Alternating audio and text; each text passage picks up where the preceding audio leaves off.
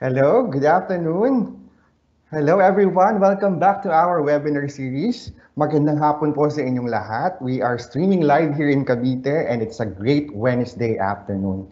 In spite of the challenges that we are still facing due to COVID-19, where at the moment Cavite is part of the so-called NCR plus bubble, is once again under general community quarantine. Now that most of us are observing work from home arrangement, it is better to always stay at home and observe the basic health and safety measures. This afternoon, join us for another 2 hours of relevant discussion as we continue on enhancing our teaching capacity through online learning. Welcome to our 8th webinar series. I am Roel Paras, the Training and Development Officer of De La Salle University Das Marinas, and I am with Dr. Grace Sala Mejia, Chair Tourism Management Department, and we will be your host, moderator for today's learning session.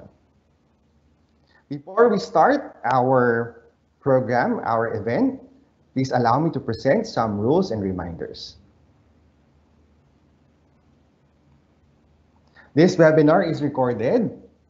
To participate in the question and answer portion, you may use the Q&A chat box. When asking questions, please introduce yourself and the institution you represent.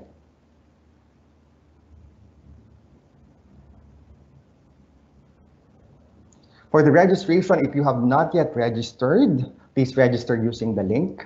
The information in the online registration form will be used to give you an account in DLSU-D's Learning Management System. This will be the platform where you can access the webinar resources, give feedback, and your e-certificate. You will receive an email that contains your username and password. You only need to register once for the entire webinar series.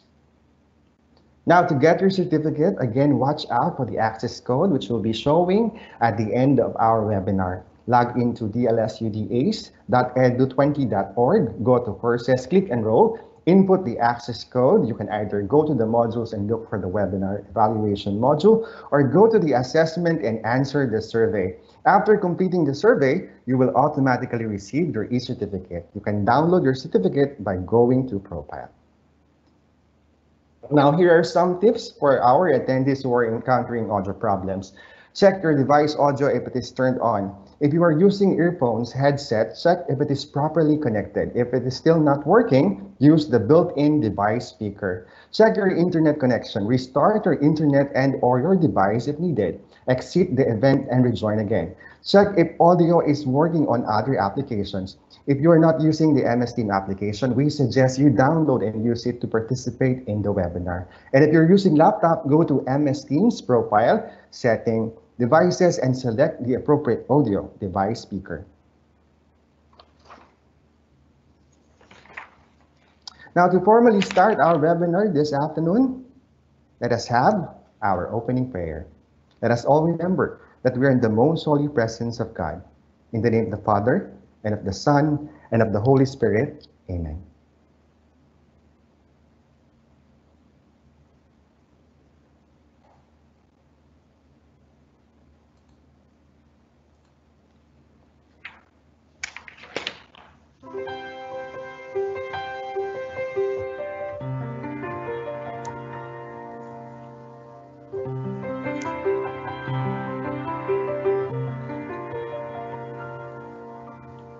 Let me be the change I want to see,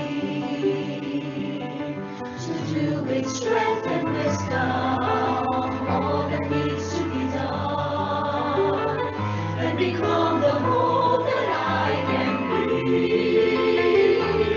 Set me free from my fears and hesitation. Let encourage and humility fill me with spirit to face the challenge.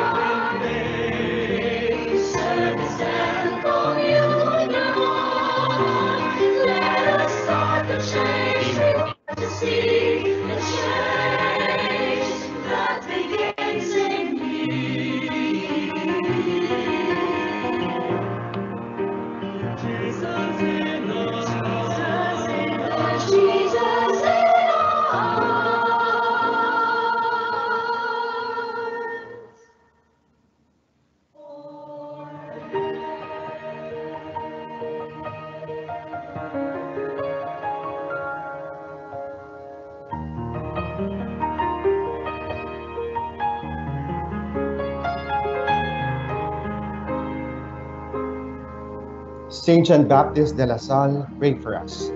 Live Jesus in our hearts forever. Friends, our dear participants, our national anthem.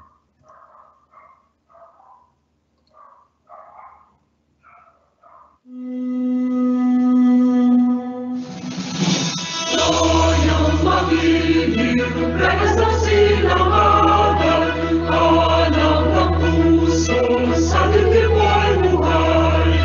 Lumang inilang, kuya pa ng mag-ibig, sa manluluming, ikakasisingin, sa dagat ang bundok, sa simoy at sa langit o bakaw, may tinatang tulak at hawig sa katlayang minamahal.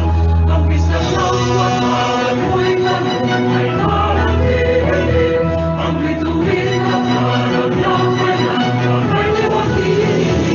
Lumalang araw ng walang ibang sinabi ay langit sa piling mo. Ang hindi kaya ng pagkay lalapit na mamatay lang dahil sa'yo.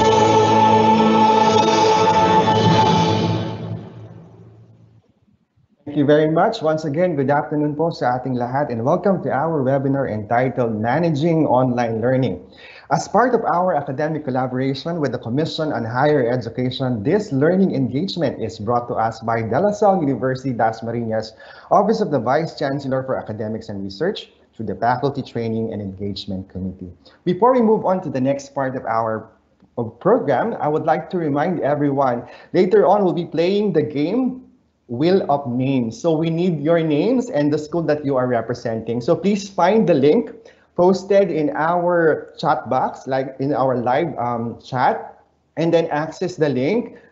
Kindly accomplish that particular survey so that we'll be able to participate our activity later on. So once again, please access the link and then accomplish the form so that you'll be able to participate our activity.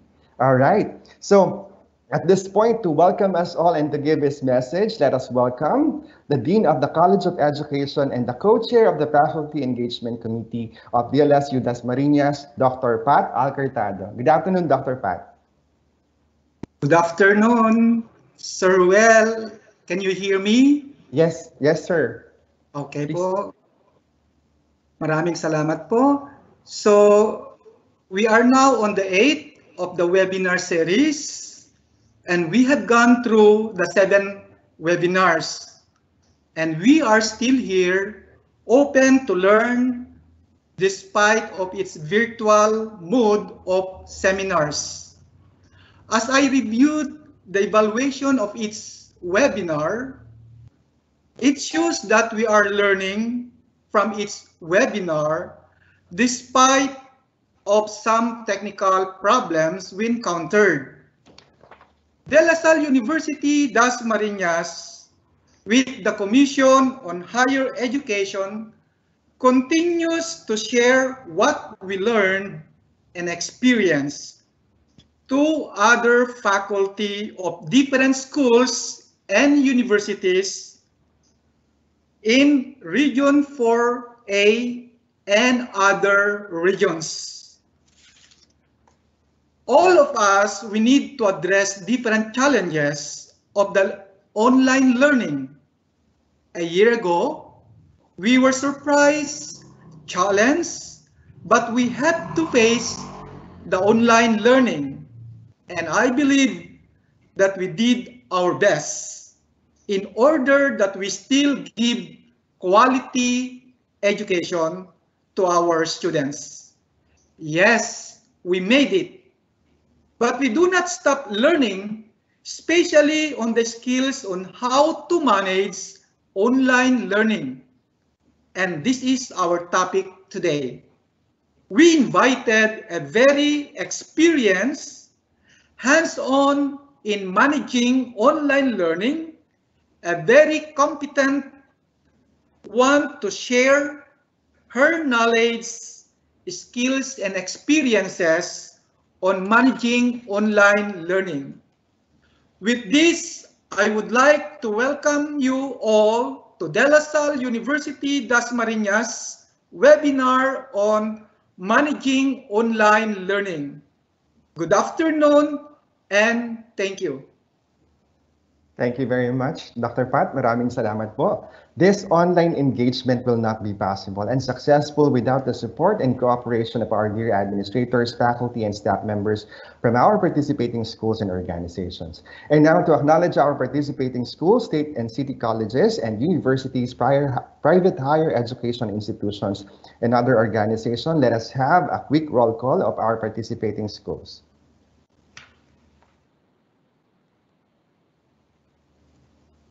We welcome our participants from Abra State Institute of Science and Technology, Asian International Institute of Advanced Studies, Adventist University of the Philippines, Asian Institute of Science and Technology, Arnold Janssen Catholic Mission Foundation Incorporated.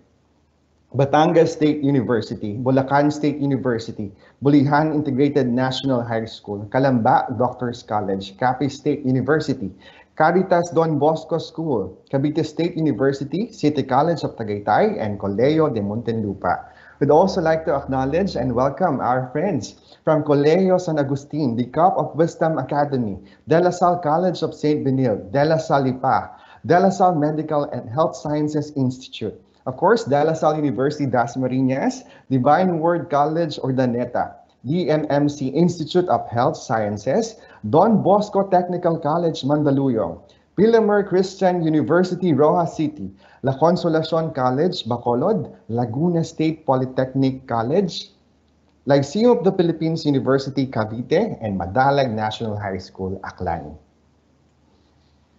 We would also like to say hi and like to welcome our friends who are from Madre Gidita Martelli School, Manila Adventist College, Marvelous Faith Academy of Bacoor, Mindoro State College of Agriculture and Technology, Mountain Province State Polytechnic College, National University, National College of Science and Technology, Occidental Mindoro State College, Rizal College of Taal, San Juan de Dios Educational Foundation Incorporated, San Sebastian College Recollectos de Cavite, St. Jude College, and Santa Isabel College, Manila.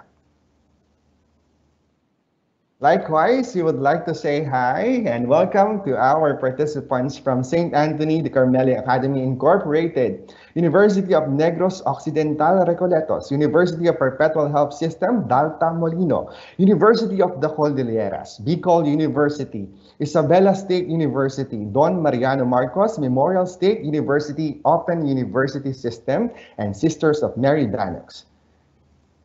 And of course, we have our friends and would like to welcome them from University of Perpetual Health, Dr. Jose Tamayo Medical University, Surigao del Sur State University, MOL Magsaysay, Maritime Academy, Emilio Aguinaldo College, St. Thomas Becket Academy, and Pandan Bay Institute Incorporated.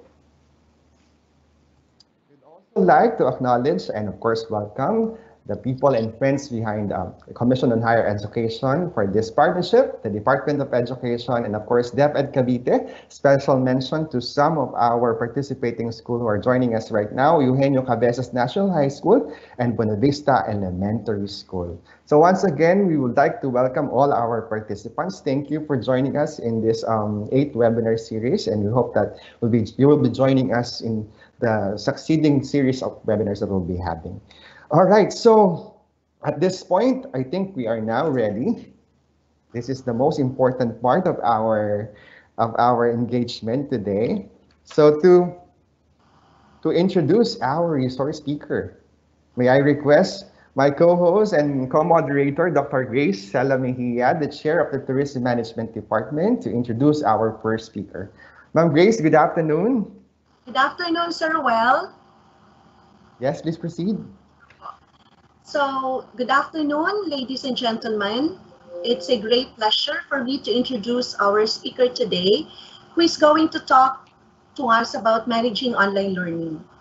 Our speaker joined Cyber Learning to help customers and partners in the ASEAN region achieve organizational learning objectives using the company's learning platforms such as NEO for schools, Matrix for businesses, and Indie for individuals and entrepreneurs.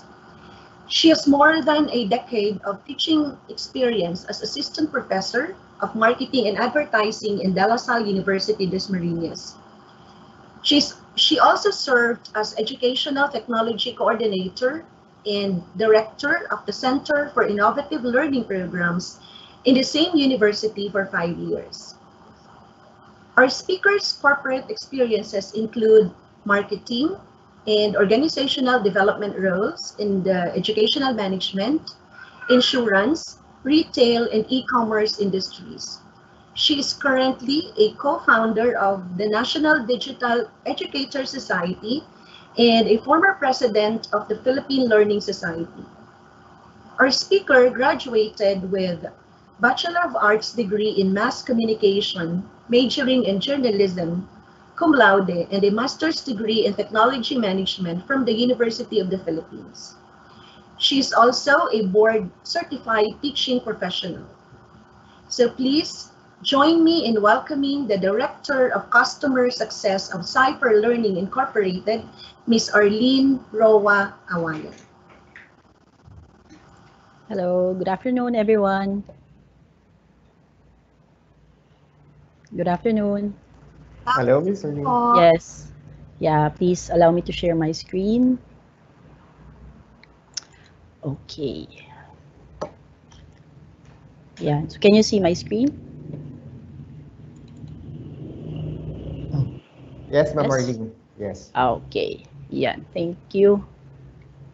So, good afternoon. So today I'll be talking about managing online learning. Seems to be a very, very broad topic, like so much to cover.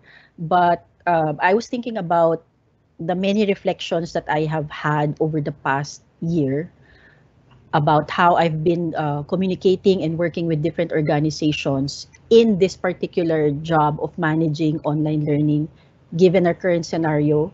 So that informed part of what I'm sharing with you today in my role, and also understanding the role we have as teachers, but also as a learner and also as a parent, because my kids are also learning fully online right now. So for today, our objective is to really look at, I know we've been so immersed with so many things in the pandemic, but I think we also need to reflect, give also time to reflect on what's happening in our current learning situation, and identify factors that contribute to student well-being, reflect deeper on technology implementation, how we're doing it, and then think about designing more engaging learning activities. So given the hour, we want this to be a little bit fun.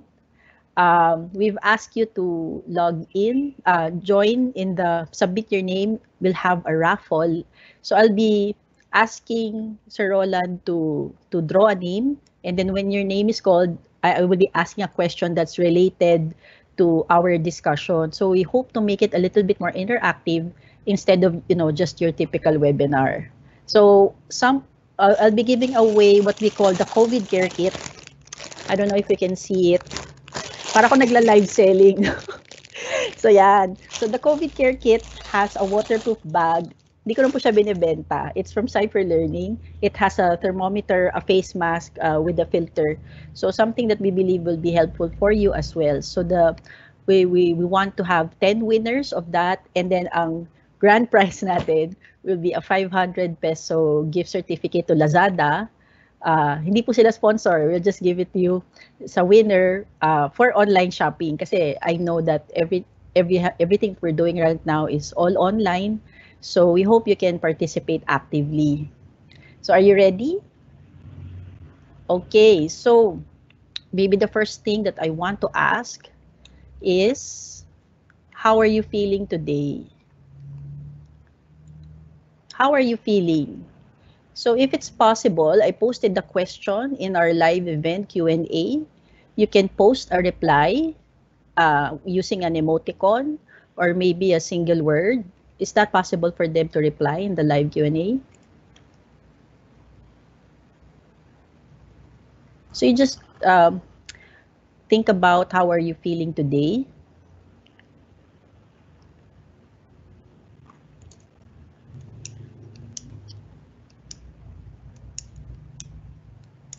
Parang nahihiya po sila. Wala pa masyado nagre-reply. So yung, ano ba yung mga sa online selling? Yung pang 7 magre-reply. Will get a prize. Pwede ba yun? The 7th person. So we just want to see how you're feeling today.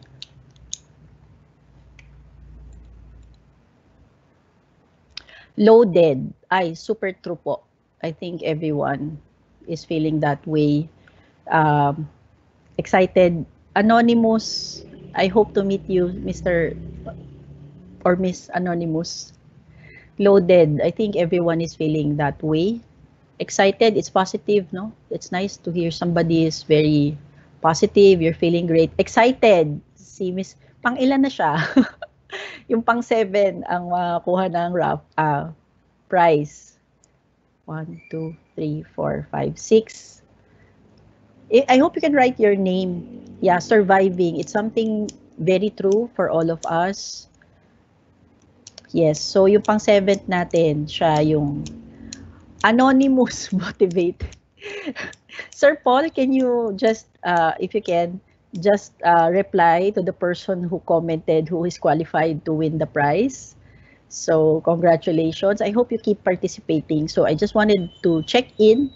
So that's something that we can also do with our learners. I'm sure at the start of every class, we try to check in on how they're feeling. Because I've noticed, hindi na po natin, marami ng schools na hindi pwedeng mag-require na naka-on ang video ng bata. Do you agree? Sorry. As in, ay pala. Akala ko tinatanong mo, Paul, yung name ko eh. So, simply because of the concern for internet connection, right? So, may mga schools or may mga teachers na, yeah, it's okay if you're connected with your videos off, but it's hard for us to see how they're really feeling. I've noticed my kids, no, both of them, they prefer not to show their faces on camera when they're in class, but it's hard for us to really gauge how people are feeling. So one way of doing that is doing a check-in. So yeah, surviving. I know it's different, no? Times are different. It's been a year, but I think yun nga eh, we have all different kinds of emotions and we'll talk about that later. So, dahil lahat tayo ay hindi pa nakakalabas, this is actually an invitation to go swimming. So, I've noticed yung background ni Sir Roel is the lake. So, hindi po tayo dyan magsiswimming. So, I'm not sure kung sino na nakapag-swimming sa inyo, but I think this is one of the things that we miss the most, diba? Going to the beach, going swimming. But later on, you'll find out why this is something that's very relevant. But the next concept that I'll be introducing to you is something that's called the SAMR model. So the SAMR model is a model of technology integration and adoption developed by Dr. Ruben Pentadura. So here's a short video that I hope you can hear the sound that I will play. Okay, we all know that using technology in school can help students learn. But how can our teachers reflect on how effectively they're using technology? Well, that's what this model is for, the SAMR model. It's kind of like a Bloom's taxonomy for educators. It was created by this guy, Dr. Ruben Puentedora, who believes that using technology allows us to think differently and perform new tasks. After all, if we have today's technology, then why teach like we did 20 years ago? There's 4 different levels and 2 different sections in SAMR. Let's take a look at the first level, substitution. This is where the technology used acts as a direct substitute. Let's take the task of persuasive essay writing. I could write an essay by hand, or I could type an essay using the basic features of a word processing program. The task is the same and there's no functional change. The technology is being used as a substitute. Lots of teachers start out at this level, but don't worry, because substitution is not a bad thing. Even the best teachers visit this level from time to time. The next level is called augmentation. This is where the task is still the same, but the tech allows for some sort of functional improvement. So instead of writing our persuasive essay on paper, we could use a program like Google Docs. With this software, the task is still the same, but the unique features of a collaborative document provide some functional improvement. In both these levels, the technology is used to simply enhance a lesson. This technology may make tasks more efficient, but it's not likely to make a big difference in future outcomes. Most learning takes place above the line, and it starts with modification. Here, the technology is used to provide a significant task redesign. So instead of simply writing an essay, a student could publish a WordPress blog using text, embedded videos, pictures, and other web links to convey their argument. The audience is no longer just the teacher either. It's the entire world. People from anywhere with an internet connection could review or comment on their writing, allowing for deeper analysis. The final level and the ultimate goal of technology integration is redefinition. Here, the technology allows for the creation of new tasks that were previously inconceivable. Instead of writing that essay, students could now create and publish a digital storytelling project to argue their writing with multimedia. Plus, just like the blog, through publishing this movie to the world, it allows for other people to comment and analyze their message. So the heart of the assignment is still the same, but the technology allows them to engage in a new, more involved task that's otherwise not possible. At these levels, learning is transformed through the use of technology. When we are more engaged and involved, significant improvements in learning are more likely to take place. Different people have different ideas about SAMR. Some think that SAMR is like a ladder that you climb. You start at substitution and work your way up to redefinition.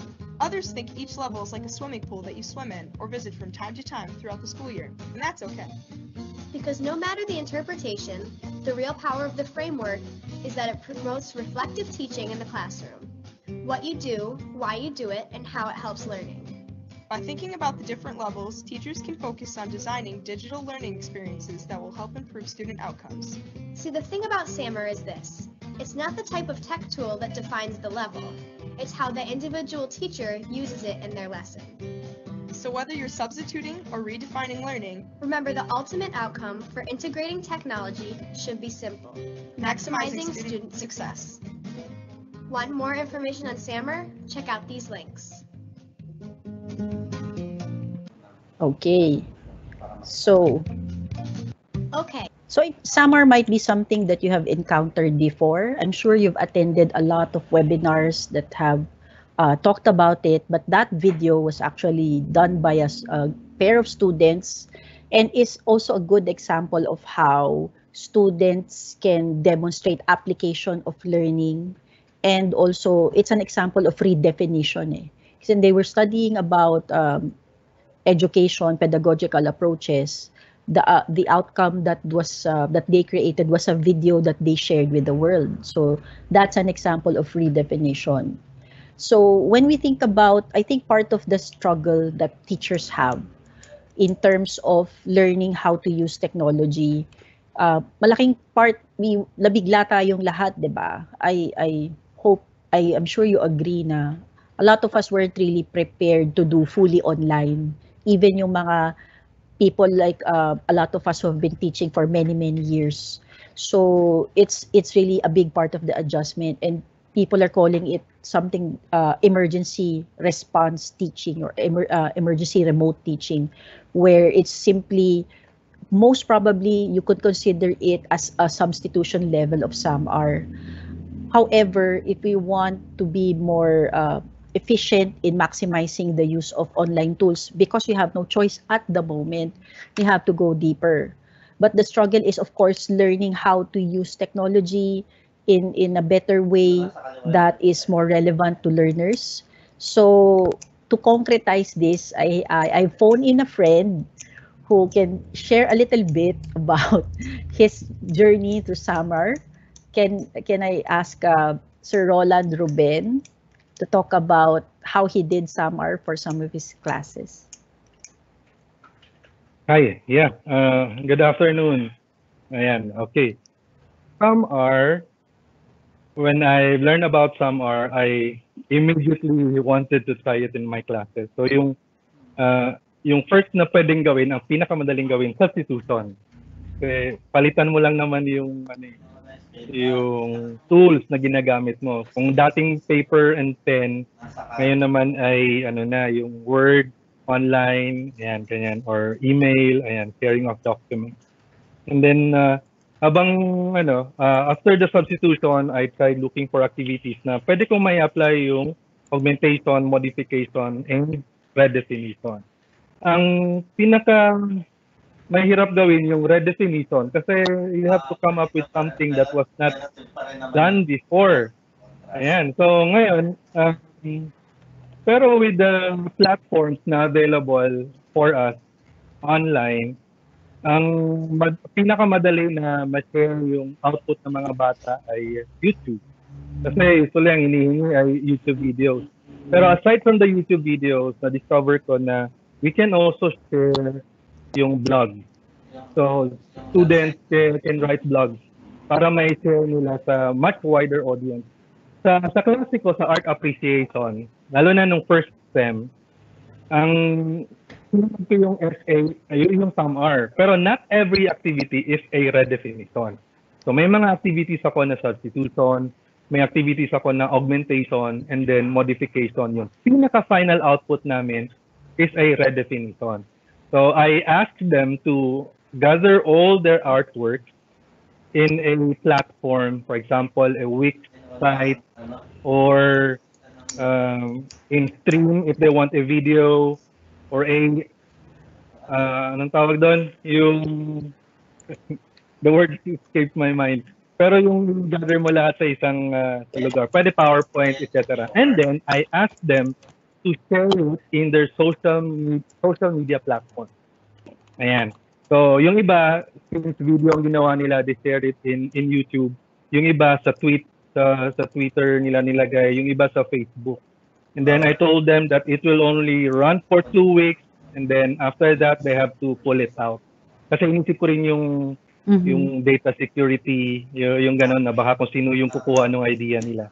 So nung na-serve na yung yung output, ayun, I told them to delete it. Pero the good thing with sharing it in social media platforms is that yung friends nila na hindi aware ng kung ano pinagagawa nila nung pandemic, during the pandemic with their classes, nakita nila ngayon na very productive yung STEM pala, when they share their artwork through those platforms. So yun. Thank you. Thank you, Samar. Thank you, Sir Roland. Sir Roland, I noticed that as well. No, part of what we realized when we were working in helping teachers learn how to do some art, talagang nag-uumpisa tayo na puro online quiz lang muna, and then lecture. And then as we become more comfortable with technology, we start using discussion forums. Hindi siya yung parang first day, mag-gamify ka na kagad or full media production na agad. It's also, kaya magandang analogy yung learning to swim. In terms of learning how to integrate technology as well. Kaya nga marami sa atin, di ba, if you really think about the analogy of swimming, it's a very rich analogy that really describes experience. You have people who are scared of technology. They will say, ay, hindi ako marunong, takot ako, ganyan, di ba? And then some will, hindi talaga ako techie, may mga ganon. But for those who have attended swimming class, you know that anything can be learned, even yung mga bagay-bagay na ganyan. Pero let's go back to that, no? Syempre, I think lahat tayo at some point wherein we were forced to go into the period of substitution and augmentation. Maybe some of you have already looked into modification and redefinition. We often say it's not easy, it's a process, it's part of the teaching practice. Pero, as I was looking at some of you, we often hear marami sa atin, ano yung nafe-feel. Feeling natin, kanina yung sabi nung isang nag-comment dito, medyo loaded, di ba? Loaded meaning, part of the load I know is not just about our work in teaching, creating, assessing, grading, connecting with students, monitoring, committee work, etc.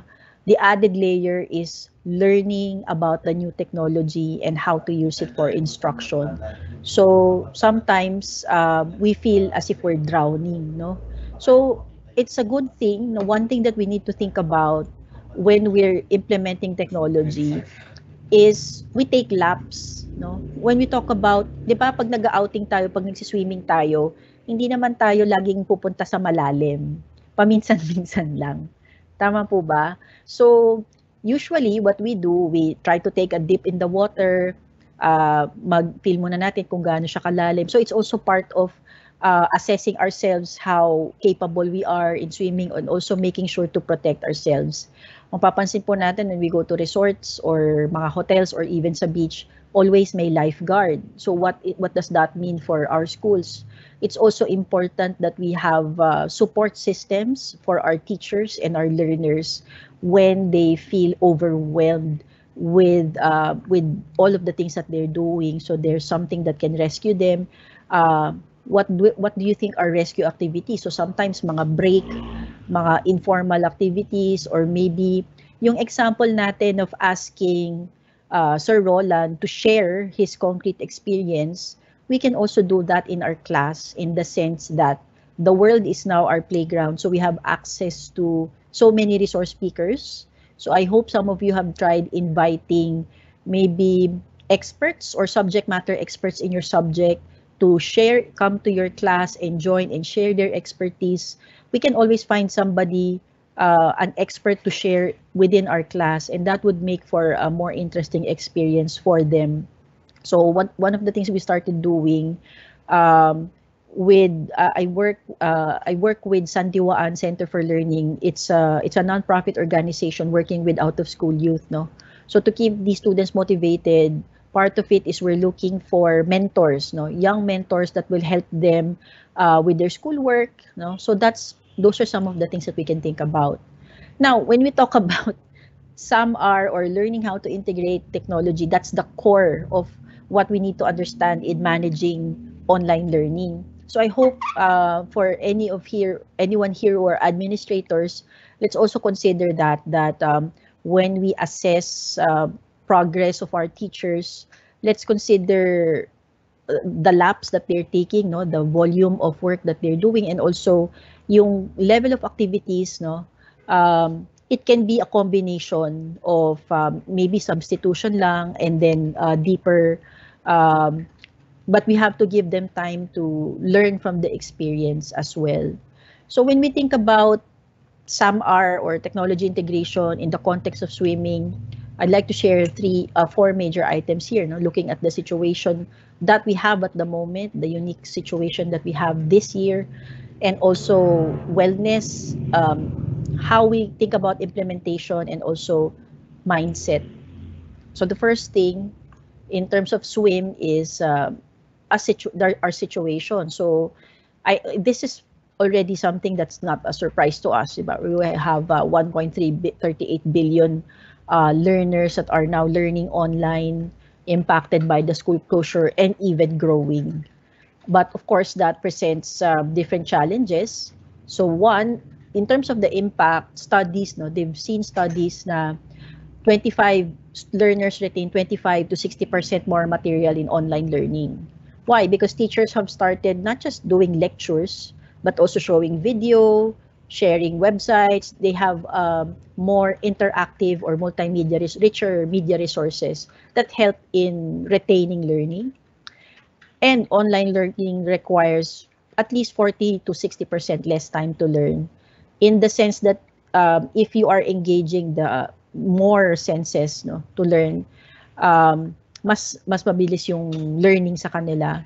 And of course, they can always go back to the lessons if at their own pace, no. They can always go back to the recordings that you have given or the references at their own time. So they have the ability to learn quicker. However, younger learners, of course, still need structured environment, no.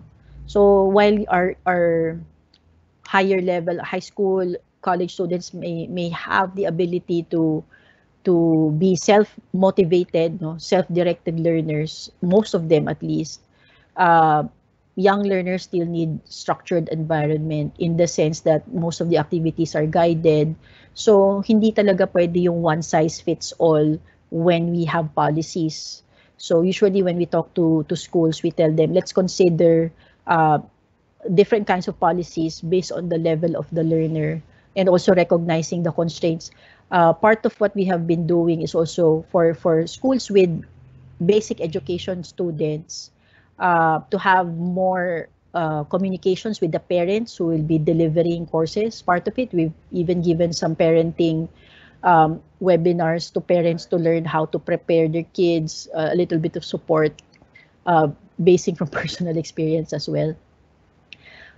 Sir Roland, ready na ba yung ating pa-raffle dyan? Yung ating wheel? So yung Yes, it's ready. ready na ba? Okay. We have So 30 names. 30 minutes na. Pwede na 30 tayo. names. May 30 names. Oh, we have 52 attendees. More chances of winning tayo. Okay, so part of it is yung challenges due to education loss, yung sinasabing education loss due to digital divide, right? So it means that since yung iba wala silang maayos na internet connection, hindi naman 1:1 yung laptop or computer sa bahay, nahihirapan talagang mag-catch up. I know that there are schools na even DepEd, no, they give out modules simply because walang connectivity, walang device. So they're even estimating in some cases, no, a year's worth of lag, no, yung some of our learners being behind. So part of the struggle is also negotiating online identities, no. So alam naman natin yung the way we present ourselves online is sometimes a bit different from how we interact with other people face to face. And part of what I'm seeing now, even with my kids, is how they present themselves online, how they protect their identity as well. I think that's also a challenge. There are a lot of predators online, and more importantly, mental health issues, no? So I'm constantly hearing my kids and even their friends talk about being stressed with all the homework and meeting all these expectations, but also being able to do all of these activities. And it's also something that teachers share. So my question is, I invite anyone here to share. So we'll do a raffle, and when your name is called, please share one challenge that you have encountered, and then for the winner, I'm going to stop sharing, so para may excitement naman tayo ng konti. Can you share? Okay, stop sharing. Sir Roland, can you share our wheel of names?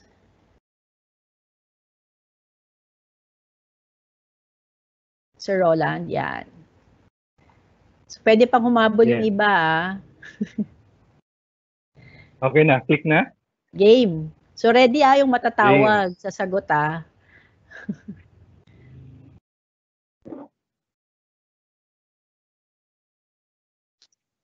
Okay. Yay! Congratulations. Oy, may ganun pa. Si Michelle at Yensa. Are you there? Will she be able to speak? Si Michelle, or just type in the Q&A? Mag-type lang. You cannot, Okay. you cannot...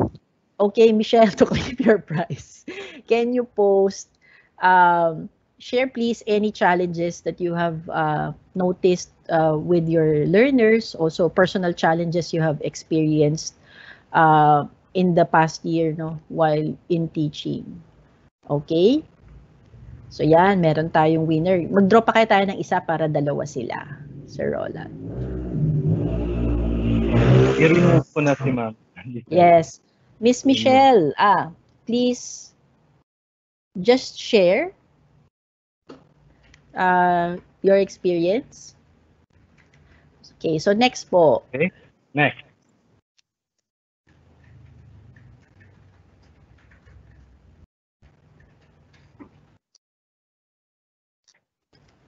Okay, Diomedes Benas. Okay. So please post sa ating live Q&A. So the question is, what challenges have you faced in the pandemic, and also any challenges you've noticed from your students as well. Okay, so thank you. Yan, so meron tayong makukuhang COVID care kit. Okay, so let me share again my screen. Yan. Okay. So to continue, um, we think about wellness, no? I commend Lasal Dasmariñas, no, because I think wellness has been at the forefront of our focus even at the beginning of the school year, no, considering wellness of our learners, wellness of our teachers, and that's, I think, very important as we were starting this, no. So I was thinking about a lot, yun nga, since we are very alienated from our students, we can't talk to them that much and communicate with them on a regular basis. It's very challenging at the moment. What are the things that we can uh, look out for in terms of the changes in behavior of students when we interact with them, no? So if the students are having problems in class, or how they present online, so maybe if you call them out, they become irritable, short-tempered, there's sudden deterioration in the quality of work, they begin turning assignments late, they become disrespectful in posts, they stop responding to emails, or negative in work, no, or unusual behavior. So sometimes yan, mga very negative behavior, discussion posts, contents are bizarre, fantastical, paranoid, they seem to be out of touch with reality. So these are some signs that they might be having problems. As we know, what you see in them in during class is just one part of their reality. So they might be having other difficulties, and these are some signs, no, that will alert us. And we hope that school administrators and also us can also refer services, no, some of the access that both students and teachers need. So one is even before the start, I know, I think the school year term has just started. So pre-enrollment services, helping them prepare everything that they need before starting in class, addressing any of concern, mental health education. I know we've had providing some links to students about how to deal with stress, fatigue, depression, anxiety, you know. Crisis services, no, maybe if we can provide even the ones from the government or NGOs, crisis or suicide hotlines that they can call, or self-help services, no, if we have self-paced courses that we can create online that they can access if they need any help. For students with disability, no, so some access to tools, especially for those with reading problems or hearing problems, maybe some capabilities that will allow them to still continue learning online, and counseling services. I know some universities, some schools have this capability, and also teachers do the same. Um, I also commend the school where my kids go to. No, they have this very well structured counseling service. So there was a time that I even consulted with the teacher, asking with the counselor, like, can you help me better support my daughter? She seems to be struggling. So we have this kind of conversation, and that's very important. Because as much as we see them online, we don't know really what's going on, at least with their interactions, because they have their own chats also with their friends. So having something like this is also very helpful to them. And of course, it's we need to remember that sometimes it's okay to not be okay, and for us to acknowledge that is already very helpful. So it's important that we also create spaces where people can talk about their feelings, talk about their struggles, and to know that they're understood and supported. So this is not just for students, but also for our teachers and our administrators as well. I think emotional leadership at the moment is a much more important consideration for the times that we are in now. So part of it is when we do implementation. So we're moving on to learning how to swim in these times, right? Implementation. So let's think about what are the things that we can do. So one thing that I've noticed with the many activities that teachers are doing, no? So we need to really think about not just preparing lesson plans, but thinking about it from the perspective of experience.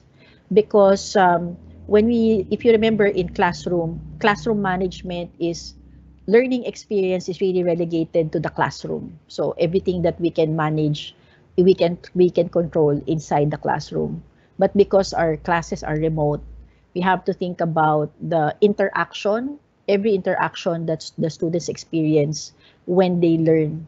So it becomes now a combination of instructional or pedagogical design and the user experience. And that makes for what we call learner experience design. So learner experiences design, yeah, is creating learning experiences that enable the learner to achieve the desired learning outcome in a human-centered and goal-oriented way. So especially for us who have taken CTP classes, like CTP courses, Educ 101, this is not really something new to us, right? But when you talk about learning experience design, we're just looking at it from a different perspective, but essentially most of the pedagogical principles are there.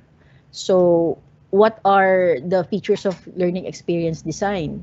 So it's a holistic and interdisciplinary approach, no? So interdisciplinary in the sense that we also look at technology, usability in designing the learning activities for our learners, and we want to make the learning journey enjoyable, engaging, relevant, and informative, and it's experiential. So almost all of our activities now are really active learning mode and experiential mode, right? So it takes into account the realities of learners, including the environment that they are in. So one thing that we would like to highlight that is the core of learning experience design is a concept.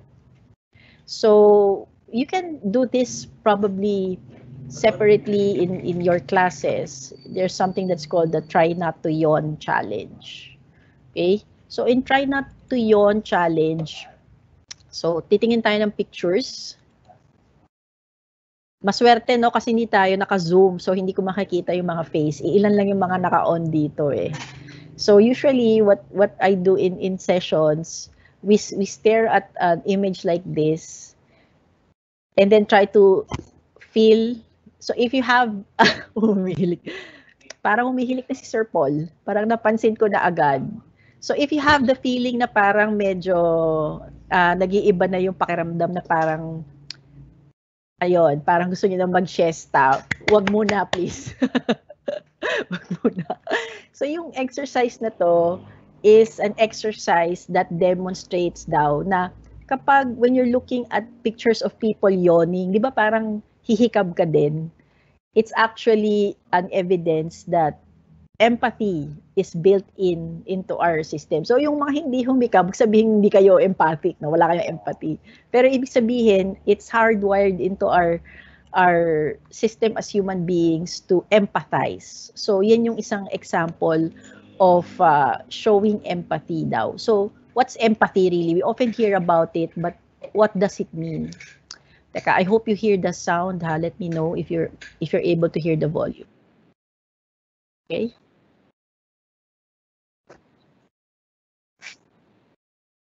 Oh, wait. Okay, let me try that again, ha?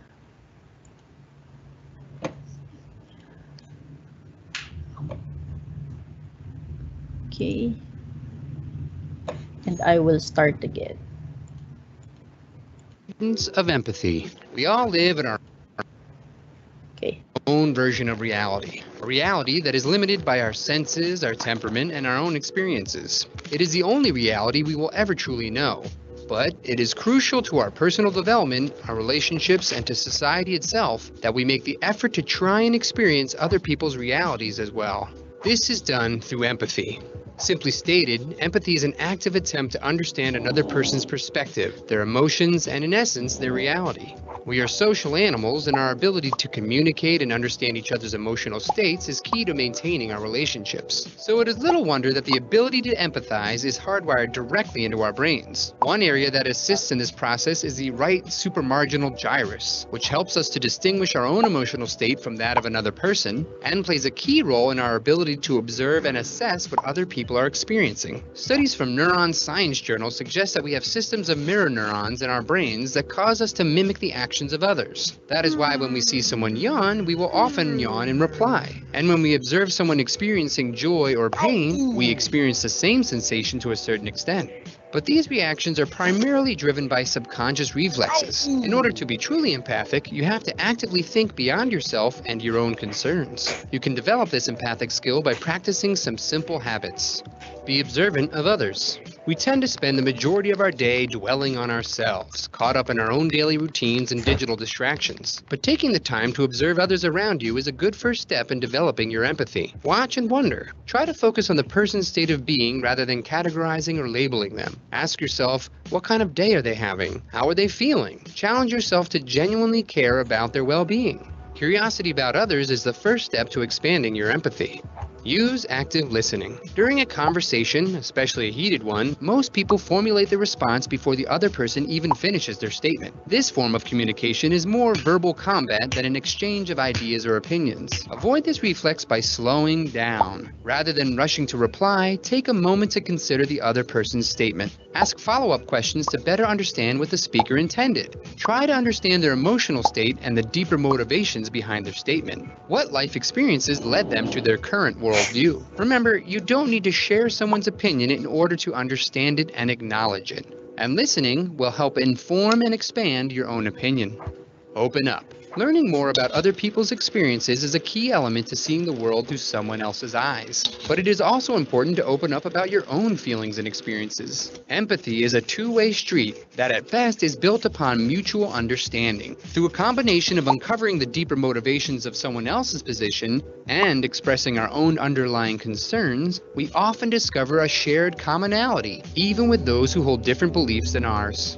Through the practice of keeping an open mind, empathy helps us challenge prejudice, find commonality, and expand our moral universe. Without it, we are apt to label people outside our circle as the other, the problem, or the enemy. These labels draw lines in the sand that prevent us from moving forward or growing.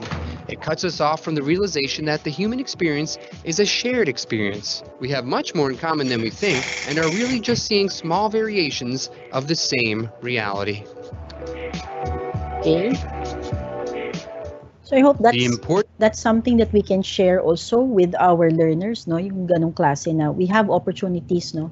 So when we have debates or discussions in class, but also for our leaders when we have discussions with our teachers, our parents, and students, no, in terms of our concerns or their concerns, it's very important that we use empathy as a lens, no, when we have our interactions, especially now, especially even in social media. So how is this important? So part of it is when we think about all our learners, we have to think about their tasks, the tasks that they're trying to do, what influences them, their feelings, their pain points, their overall goals when they're taking your course. So part of things that we also consider, their internet connection, their skills, their abilities. We also have to look at parents as their co-teachers when we design their learning experience, no, depending on the levels. So for lower level students, we have to think about, do they have parents who can help them, or guardians who can help them in their task? What devices do they have? So this is one example of a student, no, based on a teacher's interview with the student, no, he sees this is an example of this is what we call an empathy map, no. It helps us understand the concerns of students. We don't have to do that all the time. We can do it at the start of the school year, or if we're developing a program, no. So leaders can also do this when you're planning to create or identify courses, etc. So these are important things that we can do for planning. So just to share an example, this is what we call learner journey map, no. So we use our understanding of a graduate student's persona and then identify their tasks. So for example, in this case, we have a graduate student. So ano yung task niya? To be able to use the LMS to learn via blended learning. So we identified the stages. No, they should be able to log in, enroll in the course, view their lessons, do their assignments, and view their grades. So ano yung mga tasks involved in each stage?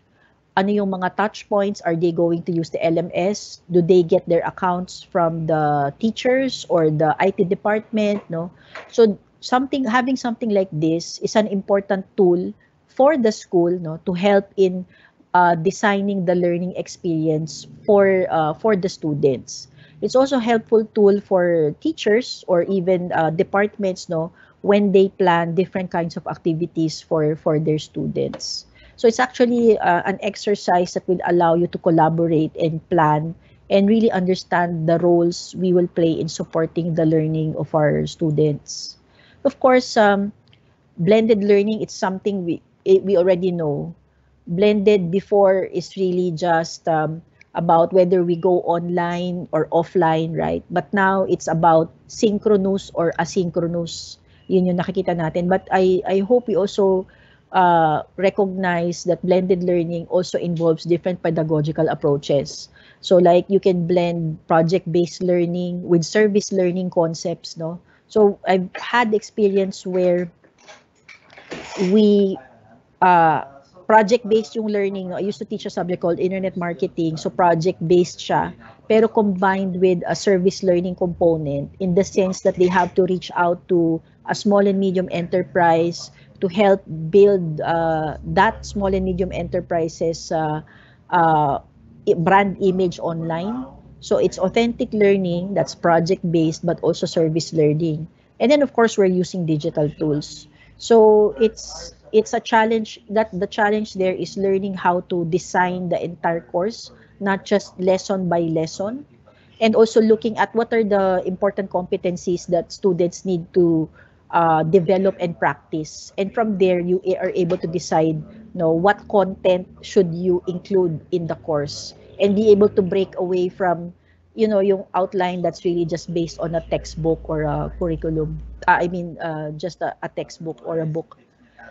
Yeah. So finally, motivation. I think motivation plays a very, very important part. So we know that when a student is engaged, they're high performers, they're innovative, they're efficient, they're fun to have. When a student is very engaged, it's great to have. But of course, not everyone will be engaged.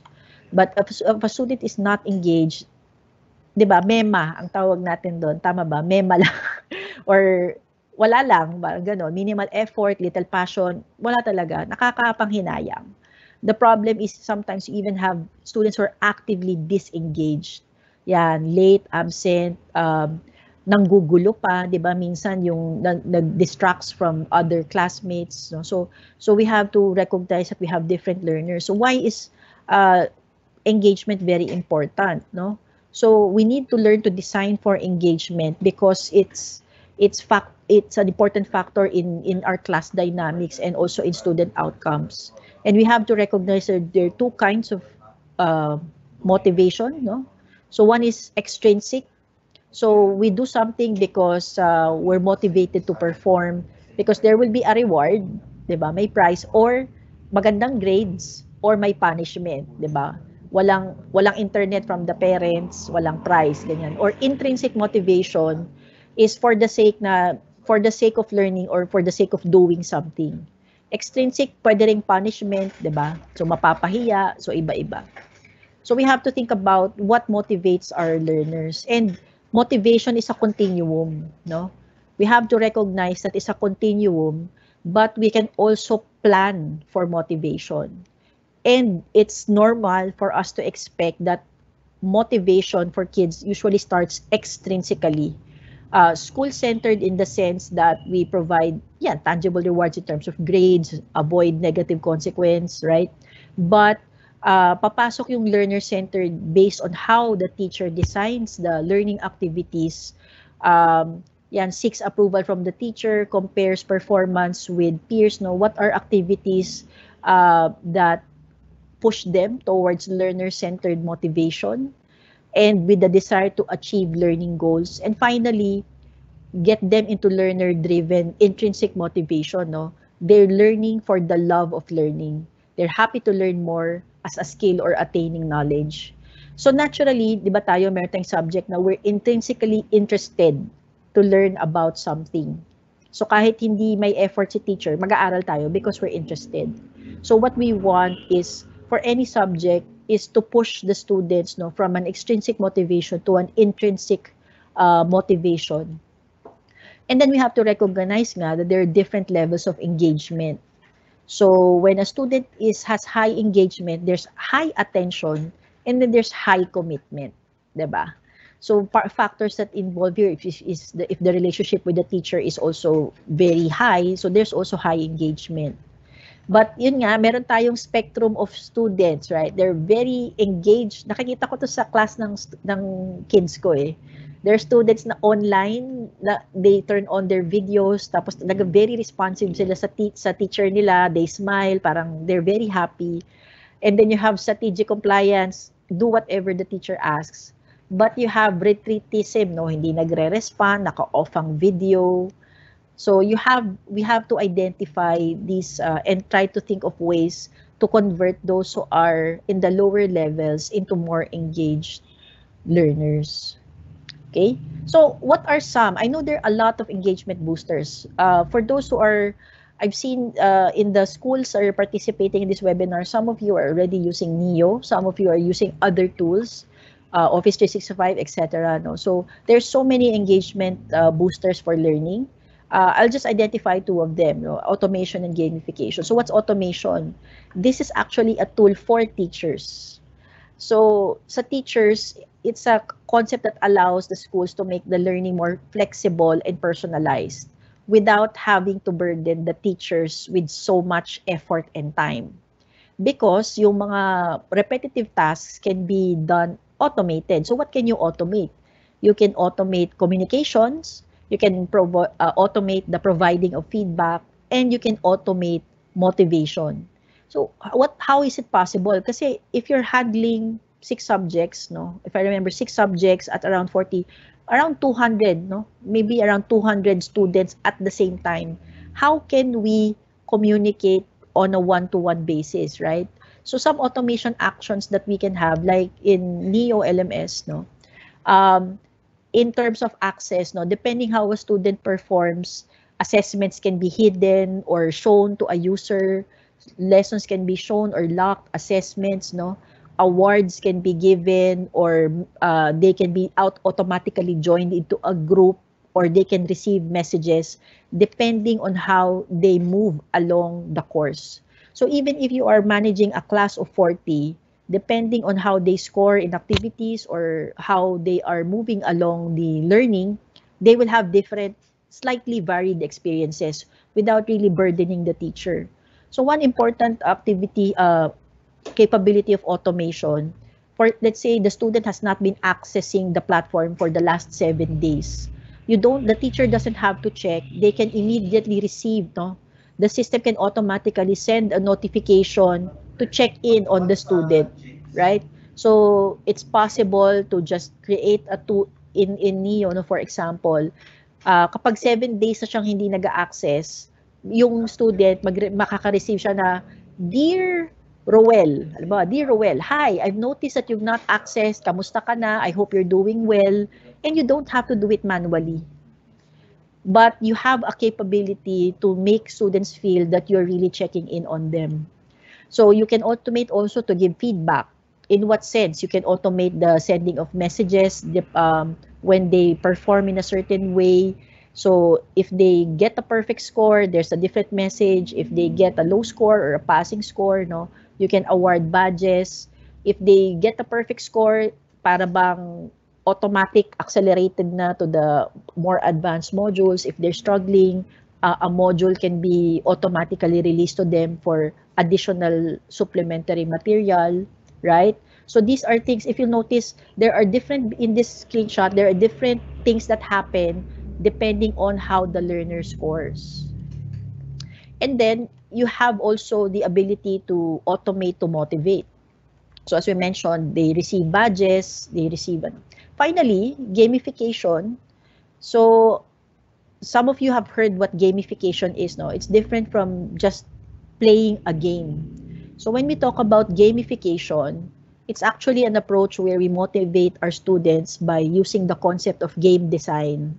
So shout out kay Sir Roland Ruben. If you want, Sir, binolunteer si Sir Roland, no? Sir Roland gives a very nice gamification workshop if you want to learn more about gamification, but I'm just introducing the concept to you, no? So it's a goal of maximizing enjoyment and engagement by capturing the interest of the learners. So why gamification? Because it turns the fear into fun. Parang, ay, ayoko nito or takot akong itry ito. Okay, so it gives them the challenge, gives them a challenge and give them a reason to learn. So they turn yung do I have to into I want to. 'Di ba tayo kanina? Do I have to reply my price? O sige, I want to reply na. Yan. And then of course it inspires and reactivates. So what makes learning games engaging? Because it's fun, right? So parang we can also be designers of fun. And how do we do that? No, let me share an example. So this is a case of actually a brand case. So there's this I think this is Volkswagen in Germany. So ang challenge nila, they want to teach people certain behaviors. So they want to teach people to drive below the speed limit. Napakahirap, 'di ba? So syempre karamihan kung wala namang huli, drive tayo beyond the speed limit. So the target scenario is we want people to observe the speed limit. So get people to drive at or below the speed limit by making it fun to do. Hindi huli. So making it fun. So please watch this video. Hi, I'm Kevin Richardson. I'm the winner of Volkswagen's Fun Theory Award. My idea was the speed camera lottery. Could we get people to obey the speed limit for fun?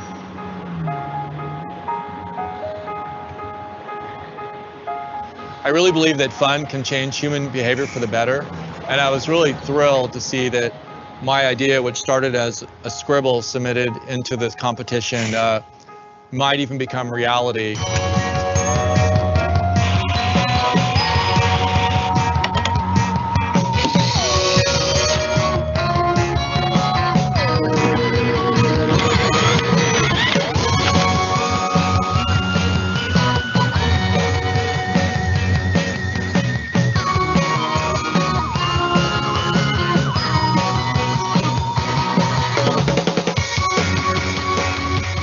The speed camera lottery would do two things. One, it would photograph speeders and give them a citation, and that money goes in a pot. But if you're obeying the law, your picture will also get snapped. You'll be entered into a lottery and win some of that money from those speeders.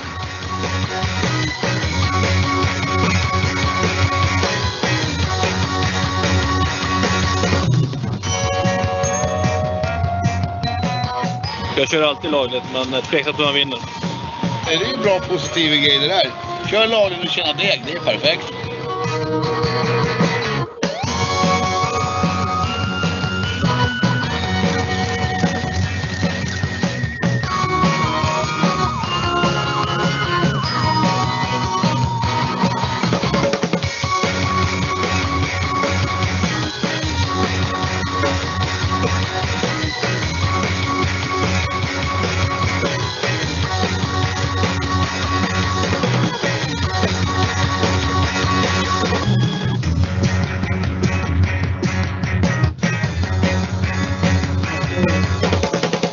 Hi, I'm So, yun nga, no, it's a challenge of knowing what motivates. Siyempre, naman tayo pwedeng mamigay ng pera lagi, di ba? So, we have to understand ano yung intrinsic and extrinsic motivation. So, for example, we want students to be more, participate in discussions more, di ba? So, we can think about online discussion forums, no? Kung konti lang yung nagpa-participate, we want students to interact more in discussion forums and replying to peers. So what we can do is make it more fun. So one way to do that is gamifying the discussion forum. So yun. So why? How when we talk about motivation in designing activities, it's important that we also recognize yung getting the students into something that's called the flow state. So syempre tayo, when we're given of activities, in terms of the challenge, whether it's a low challenge or a high challenge, and our perceived ability to do something, kaya ba to or hindi kaya? So sinasabi natin, kung hindi siya challenging, tas hindi ko naman kaya, wala akong pakialam. So, 'di ba? Or mababa yung ability ko, pero mataas yung challenge. Of course, negative siya na there's high anxiety, there's worry. Pero if you go to think about how do we achieve the flow state, we have to think about improving their abilities, no? So, leading students into the flow state. Paano ginagawa yon? How do you get them to have that ability? If you gamify, mas willing silang mag-try, una. Mas willing silang mag-try again para ma-achieve nila yung flow state na yon if they get rewards. So, I'm not saying na it can only be achieved through games. This is a very important, yung thinking about the flow state is also an important way to, important consideration when we design assessments, deadlines and activities also. But gamification can also help, no? So how is it done in NEO? So you add games, levels, activities, points, and badges. No, we won't go through all of them. No? So basically, na if they do an activity, they earn a point, and then they reach a certain level. So dito, warrior, elite, master, grandmaster. No? So syempre meron ng natutuwa ka na, 'di ba? Yung mga naglalaro ng Mobile Legends will know this, no? Yung anak ko, she loves to play Genshin Impact. So parang sinasabi niya meron siyang hindi ko na alam kung anong tawag doon, something points, no? So may certain sense of satisfaction. So yun nga, they earn points depending on how they move to certain activities, no? So if I earn a lot of points for something, I will also make the extra effort because I think I will be rewarded. So that's a way to also motivate them. Then we can also design badges, no, inside NEO na customized siya when they achieve certain levels or certain activities, no. So it keeps them somehow a little bit more motivated. So yung extrinsic motivation or social component, they see themselves, no, nasaan ako sa leaderboard, no, ano ng level ko. You can even do team-based leaderboards, no. You can break them out into teams, no. So yun yung maganda. Nagkakaroon sila ng ano. And I think sa NEO, you can also do this site-wide. So I think ang nakakatuwa, just to share, no, chinismis ko na ang Lasal. So when they train their teachers, they gamified it for all and nakikita sa leaderboard sino yung department na pinakamasipag sa training na matataas ang points. So even the department, nagtulong-tulungan sila, no, para matapos nila yung mga training for the department and get recognition. So that's a very good application for it, 'di ba? Lalo na very challenging ang training for teachers. So of course, it's important that you also measure, no? Measure engagement. Are they logging in more? Are they doing more attempts? Are they spending more time? Are they putting in more better assessments? And what you can find that in sa NEO, no, you are able to also see individual activities. So yun, in every job that must be done, that's why it's important to have a little bit of fun, sabi nga ni Mary Poppins, right? So yun naman yung purpose ng motivation. So finally, I want to wrap up. Always I like to end about the growth mindset. It's very important, I think, for me. Education for educators, growth mindset is a very, very important concept. We might have heard about this, right? When you have a fixed mindset, failure is a limit, is an indication of the limit of your activities or your abilities. Parang di ako magaling sa mayaw, di ako magaling sa math. Yung mga ganyan, di ba? Dahil nung elementary ka, isang beses, bumagsak ka sa math. So feeling mo na hindi ka na marunong. Yung ganon. It's fixed mindset. Pero pag sinabi natin growth mindset, when you fail, it's an opportunity to grow. And anything can be learned as long as you try hard enough and you want to try new things. Internally, hindi tayo always fixed mindset sa lahat ng bagay. We can have a fixed mindset on some things and growth mindset, but it also affects the way we relate to our students. Naalala nyo yung meron dyan, ay mga taga ano yan, itong batang to, pasaway to, hindi pumapasok, ganyan. So, hindi na siya magbabago. And that somehow makes, parang pinipredict mo na yung behavior ng student, di ba? But if a teacher has a growth mindset, no, pwede kasing, if a teacher believes in growth mindset and applies it in the teaching practice, you will provide opportunities for the student to learn more, no?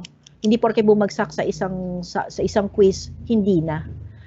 Ang maganda when we have online tools, hindi na mahirap para sa atin to provide more opportunities, no? As long as they want to do it, and learning is their goal, no? Effort makes me stronger. So what does this mean? Bumagsak, may rubric tayo. Ma'am, baba ng grade ko, baka naman pwede mong itaas. What's the answer? What you can say is, try again. Nakita mo yung rubric, you improve your work, and if you want to get that grade, you have an opportunity to try again. So that really sends a very powerful message to the learner, right? That they can achieve more if they're willing to try and that we are willing to support their effort. So I hope let's think about growth mindset, not just in our personal life, but in how we also treat our students. I know meron tayong mga estudyanteng kilala, no? Meron tayong preconceived notion about them, na ganito yung behavior nila. But we can always say that people will always have the ability to change and change for the better, right? So I would like to end with the growth mindset pledge. This is for everyone, something you can also share with your class at the beginning, no? Especially in difficult times, no? I hope you can read together with me a growth mindset classroom pledge. So every day I will try my best. I will not quit. I will not rest until my brain has grown a bit and I have learned how to do it. If I fail, I will be okay. I will just try a different way. I will say I just can't do it yet because I have a growth mindset. So I hope it's something you can share, and I hope we see each other someday swimming in the pool. Always remember, swim. So thank you, De La Salle, thank you, Sir Pat, Sir Ruel, Sir Paul, Sir Roland, for inviting me. I hope you learned something today. So if you have any questions, please feel free to ask. Thank you. Thank you so paraffol much. na. Thank you so much, Ma'am Arlene, for the great presentation. Yeah, so if you have questions po, you may Yan. type in your questions in the chat box. Meron pa tayong raffle time na, yung mga magtatanong. Okay, sige po. Sir Roland, labas mo na yung tambiolo. Thank you po. Thank you. Thank you po sa CDBS. Oh, what can we do to help students with growth, fixed mindset? So usually kasi, 'di ba, when you have a fixed mindset, may belief. So ano yung we have to identify? Sino ba to si ma'am? Can you give me your name, ma'am, para may prize? CDBS. Sir Paul, paki-reach out na lang sila. Merong belief eh. So I'm sure we've encountered that, 'di ba? Na ako personally 'yon. Hanggang yung struggle ko yan na grade 4 may pulang mark na math. So parang tumanim na sa utak sa akin na hindi talaga ako magaling sa math, 'di ba? Tapos every time na may math, sabi, ito na naman tayo. So it's a belief that was triggered by something. So for us teachers or even parents or everyone, no, parang we try to change whatever triggered that belief. So we can ask the student, parang kung meron siyang parang hindi ko kaya to, what made you believe na hindi mo kaya? Let's try to let's try to uncover the root of that belief. And that's how we can try to change it. So Sir Tambiolo na, Sir Roland. Game. Can we I'll post here. Please post your name po so we can give you the prize. So Sir Glenmar, Miss or Mr. Yan. Glenmar Biscara. Yan. So ilan na? 1, 2, 3, 4. So 6 pa kasi 10 to eh. Yes, it's true.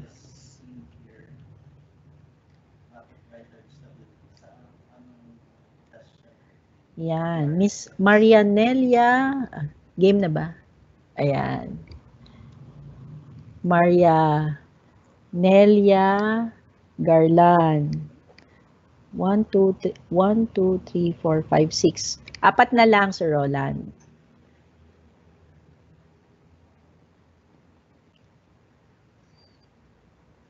Yeah, and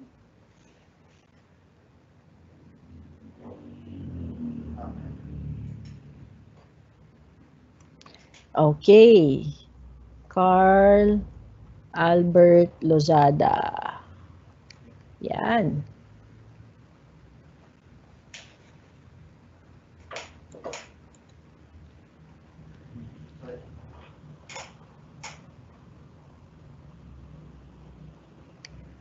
Tatlo na lang.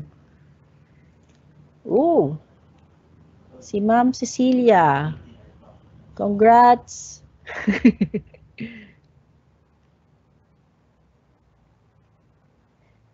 Dalawa na lang, Sir Roland, para doon sa ating care kit.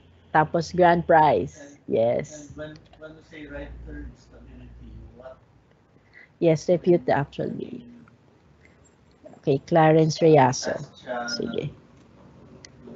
Oh, ma'am! Si Dr. Corpus! Congrats! If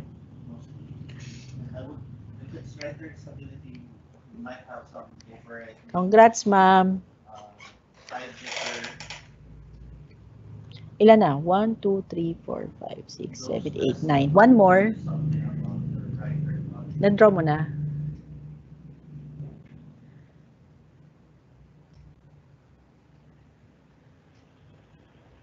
Okay. Si Edel Christy Villamor. Okay, so ang ang grand prize natin 500 pesos na gift card for Lazada pang shopping, sakto March 27, 'di ba? Tsaka 4/4 sa sale. So marami na bibili yung 500. Sige, Sir Roland, game.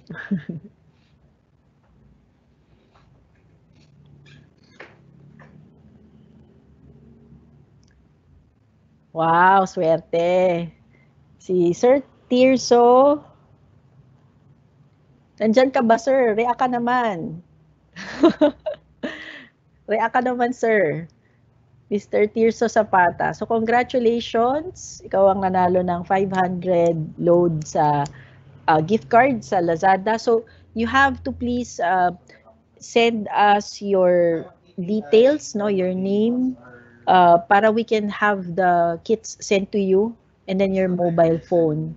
So thank you for, sana napangiti kayo ng aming mga munting prizes. I hope you learned something today. Thank you so much for the invitation. And I know it's a difficult time, but I commend all of you teachers for always trying your best. Kayo po sa mga bayani ng bansa natin. No? So please, I pray that God sustain you and you keep your strength and remember that you are not alone. Thank you. Thank you so much, Ma'am Arlene, and thank you as well for the raffle prizes that you gave to our participants today. So, Sir Ruel, can we proceed to the awarding of certificate? Because Ma'am Arlene already answered the question that was posted in the chat box. Yes, Ma'am Grace, please proceed. Yes.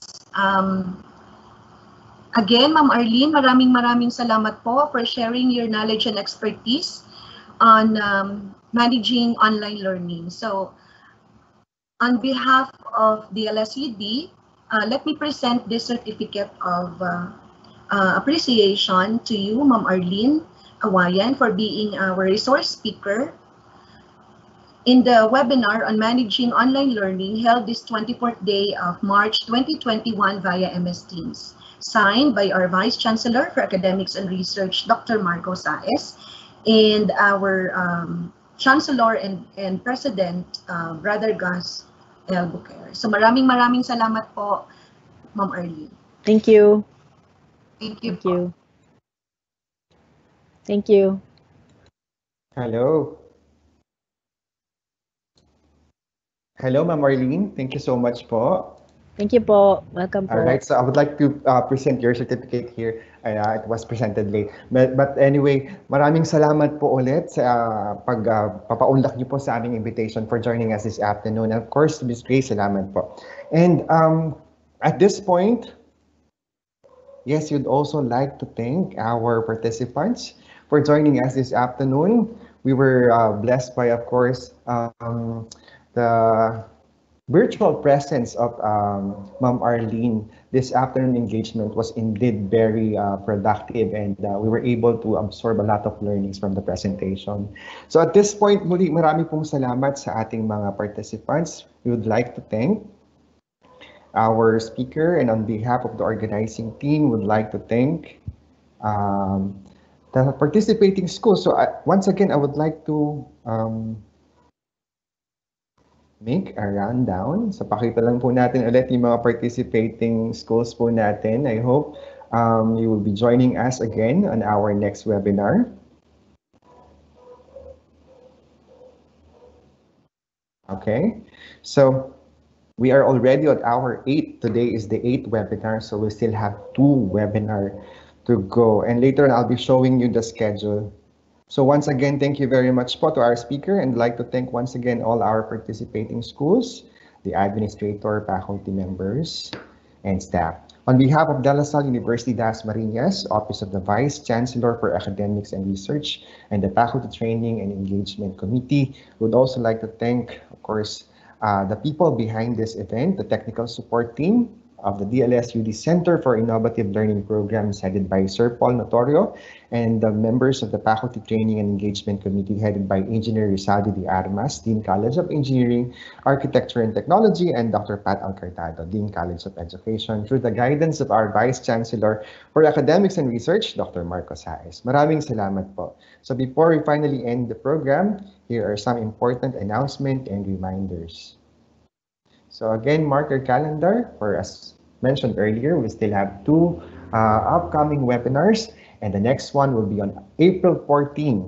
All right, so we'll see each other again, and this time we'll be talking about, on April 14, we're talking about online laboratory courses across various disciplines. This is a very interesting topic. And then on April 28, which is our last,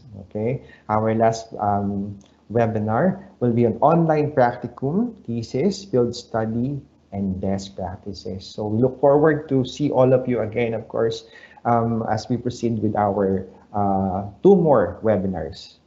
Okay, now for the access code. So again, kindly access dlsudace.edu.org. Go to courses, click enroll, and input the access code. Especially for this webinar, it's GIII-UDKS. So you can either go to the modules and look for the webinar evaluation module, or to the assessment and answer the survey. After completing the survey, you will automatically receive your e-certificate. You can download your certificate by going to your profile. And if you have encountered any problems about your registration and your e-certificate, please email webinars@dlsud.ph. All right. So I think we're done with our activity for today, and we're so happy and glad to have all of you. So once again, marami pong salamat for joining us this afternoon, and we look forward to see all of you next time. That ends our online engagement for today. Again, marami pong salamat. Live Jesus in our hearts forever. Stay safe, everyone. See you next time.